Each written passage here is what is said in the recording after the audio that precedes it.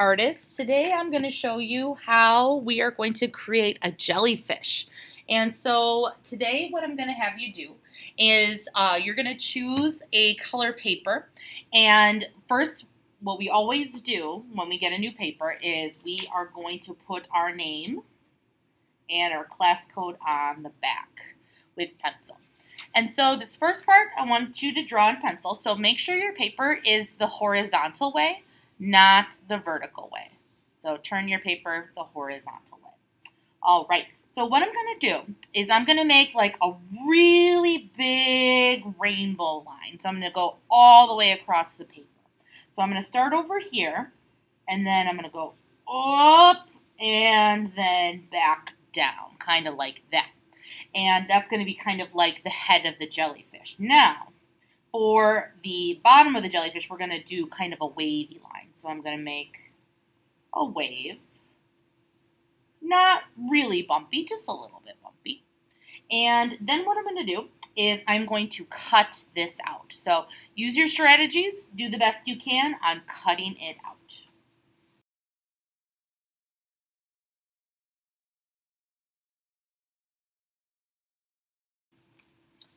All right, now that we have the head of the jellyfish, we're going to give our jellyfish some expression, some emotion to it. So I'm going to give you a half sheet of paper. It's scrap paper, so there's stuff on the back. Please use the clean side for this. So we're going to make some jellyfish eyes. You can make your eyes however you want to make it. I think I'm going to give my jellyfish like some nice big cute eyeballs, but you can do your jellyfish however you want to. And for coloring in the eyes, you can use whatever color. It doesn't have to be black, but I'm going to color mine in with blue, but you can outline and color with whatever color you want.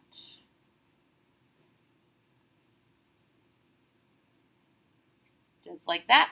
And then what I'm going to do is I'm going to cut them out and I'm going to glue them on with a glue stick.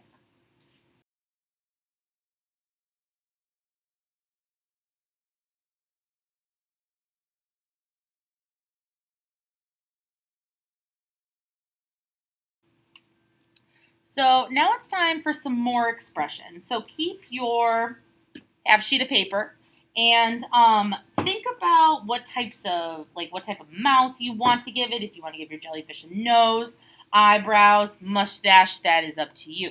So I like to keep the scrap paper because I like to practice the mouth that I'm doing. I'm not going to cut this out and put it on. I'm going to draw this on, but I'm just going to kind of practice. So maybe like if my jellyfish wants to feel or feels sick, oh, maybe I'll make like a wavy mouth, kind of like that. If my jellyfish wants to feel happy, I'll make some lines kind of like that.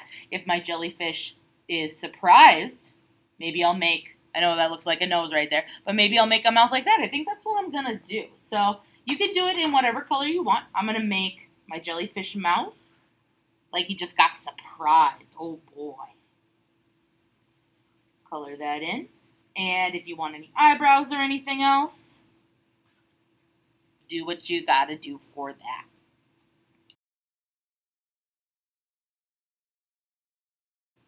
So now it's time for the tentacles of the jellyfish. And over at a table, what I have some tissue paper that I cut into strips. And so just get like kind of like a handful. You can always get more or take back if you have too much. And so what I'm going to do is I'm going to flip Mr. Jellyfish over, or Mrs. Jellyfish, whatever kind of jellyfish you want to make. I'm going to take my glue stick, and I'm going to glue them down one at a time. So I don't want to make a whole line of glue at first, because what's going to happen then is the glue stick is going to dry before you get to the end, and then your tentacles won't stick. So what I'm going to do is I'm going to do an area at a time. So like I'll put a hefty dot, or I don't know, like oval of glue stick, and then what I'm going to do is I'm going to take my strips and I'm going to push them in with my finger, and I'm going to keep doing that until I get to the end of the jellyfish, or at the end of my glue dot, I should say. And so use the colors you want, take your time, make it look real nice, and then when you're done with an area, put some more glue stick down, and then repeat the process.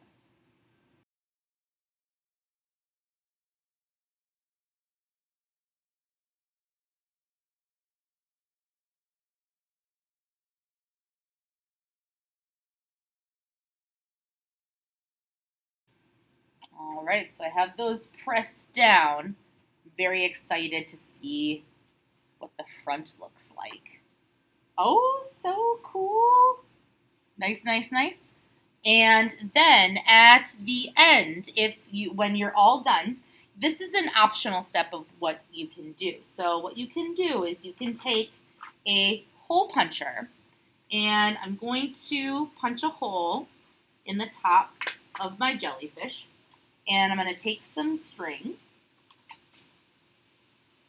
snip that off just like that, and then I'm going to put it through the hole.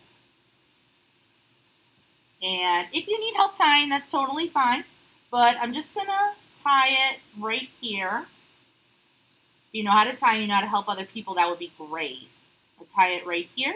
And then I have my dangling jellyfish. And you guys can take these home today. All right. Thanks for watching.